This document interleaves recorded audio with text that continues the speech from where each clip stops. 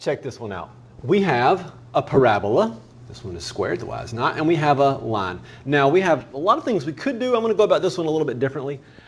In the past, we have had y equals something and y equals something, and we would set those two things equal to each other. In this case, we don't have y equals something and y equals something. This one is not structured that way. Easily could go that way. We could move this 2x over, we'd be fine.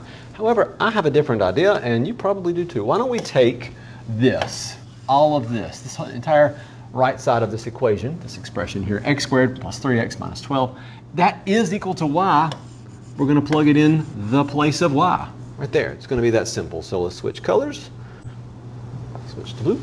And so we'll have 2x plus all that stuff, x squared plus 3x minus 12, and that's equal to 24.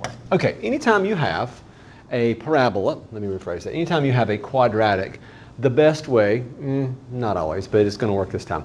One of the best ways to solve is to move everything to one side and factor. They don't all factor, which is why we don't always do that, but it's always a good first guess. So what we should do is try to move everything over to one side and then factor. So we have x squared on this side. We have 2x and 3x. That's going to make 5x. And then we have 24. We're going to subtract 24. It's on the right side. It needs to be on the left. It needs to join everybody else. So minus 36 equals 0. Okay. Let's factor.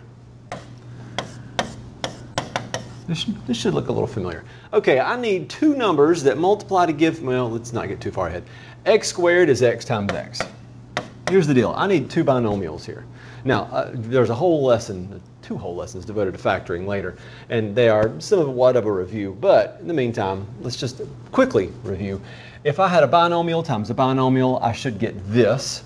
X times x would give me x squared. I need two numbers that multiply to give me negative 36, and I'm going to list some options over here.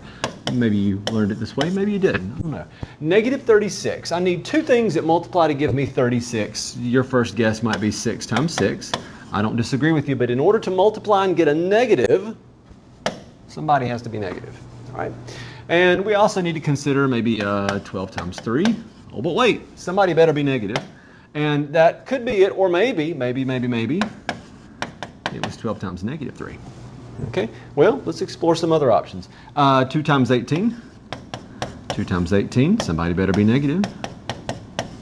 There's that. Slide up a little bit here. There is 1 times 36. I'm dragging this out even further. You probably already know the answer. 1 times 36. You're like, come on, get on with it. 1 times negative 36. Oh, is that all my options? No, it's not. It's going to be 9 times 4. Or 9 times 4. There we go. Put some negatives in there. And I want to be able to multiply to get negative 36, which all of these do. However, I want to be able to add and get a positive 5, which I'm going to explore right now with a white pen that you can't see. Let's use yellow, which is still hard to see, but we'll deal with it. Negative 6 plus 6, that's going to give me 0. That's not what I want. Sorry, it's not. Is that showing up? Nope, not a bit. Not well at all. Let's switch to purple. So if you add those, you'd get 0. I don't want 0. Negative 12 plus 3 is negative 9. 12 plus negative 3 is positive 9. Okay, again, I'm aiming for a 5. If you don't know why I'm aiming for a 5, you'll see it in a minute. This is a review for you, and you're like, man, I got this. Just, skip a bit. Negative 2 plus 18 is 16. That's not a 5. I'm looking for a 5. 2 plus negative 18 is negative 16. That's not a 5. I'm looking for 5. Negative 1 plus 36 is 35. 1 plus negative 36 is negative 35. That's negative 5. That's positive 5. That's the last one. Okay, here's what that means. 9 plus negative 4 is 5. That's great. Let's go back over here for a second. So I'm dealing with a positive 9 and a negative 4. Okay, good to know. Well, if I'm dealing with a positive 9 and a negative 4, and let's stop right here and let's not lose sight of what we're doing. We're solving a system of equations. We have a parabola, we have a line. I'm wanting to know where they meet. And again, feel free to graph, but then we would be losing out on a lot of the process that we would be working through in order to really review, which includes factoring. So, don't have to write this part, just want to doodle for just a moment and prove what just happened. X times x, multiply those, you'd get x squared. X times negative 4 would be negative 4x. 9 times x is 9x. 9 times negative 4 is negative 36. And these two terms together make 5x. Lucky us. And so what we just did was factor this trinomial into two binomials, and we got that right there. So all that stuff that I just wrote in red, it was just a good way to check it. Here's what's really going on. I got to solve for x. Got to be patient. There we go. I got to solve for x. If we have a factor times another factor and it equals 0, then somebody equals 0, somebody, somewhere. One more time, let me write it. I've written this in another video. If a times b equals 0, then either a equals 0 or b equals 0. And I may have done it in a video that is after this one, so, you know, if you're like, well, he hasn't shown me that yet, well, now you've seen it, and you'll see it again later. X plus 9 equals 0, or x minus 4 equals 0, which means I can solve both of these. Let's subtract 9 from both sides. X equals negative 9. Good to know. We're going to add 4 to both sides here. X equals positive 4. Okay, we have two solutions, it looks like. Two solutions. In my solutions, I don't just mean, oh, x equals negative 9 and x equals 4. These are coordinates. Don't lose sight of the big idea of what we're doing. We are solving this system of equations. Whew, there it is. Solving that. Well, that, and I'm going to go ahead and put the answer way up here, that has solutions of, let's put it in purple, negative 9, you better work, negative 9 comma something, and positive 4 comma something. And I didn't just make that up. It came from right down here. All right. So I got to find out what that something is. Those are the x values. I got to find the y values that go with it. You want the easy way or the hard way? I knew what you'd say. You want the hard way. Drop and give me 20. What I could do is plug these values in for x right here. It's already solved for y, but it's quadratic. I mean, that's not painful, but it's just, you know, mildly uncomfortable when there is an easier way. So what I could, you better cooperate, little board. All right, what I could do is solve this one for y. I could have done that from the very beginning.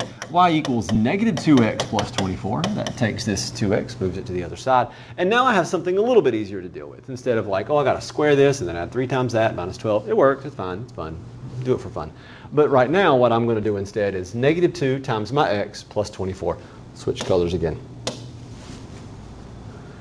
Negative 2 times x, and there's my x value right there, plus 24, and whatever I get right there, it's going to go right there. So negative 2 times my x value, plus 24, whatever I get, it's going to go right there. Let's figure it out.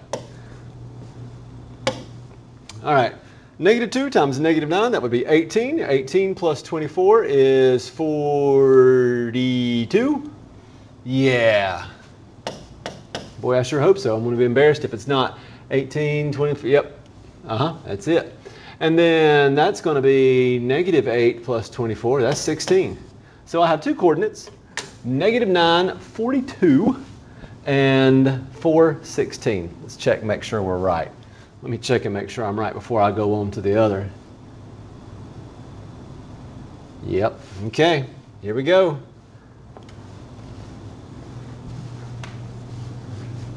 All right, here it is. Kind of hard to see. The purple parabola, the black line, 416, okay. Now, a lot of times we're tempted to be like, oh, there's one. You better show up now, son. Oh, it's not showing up now.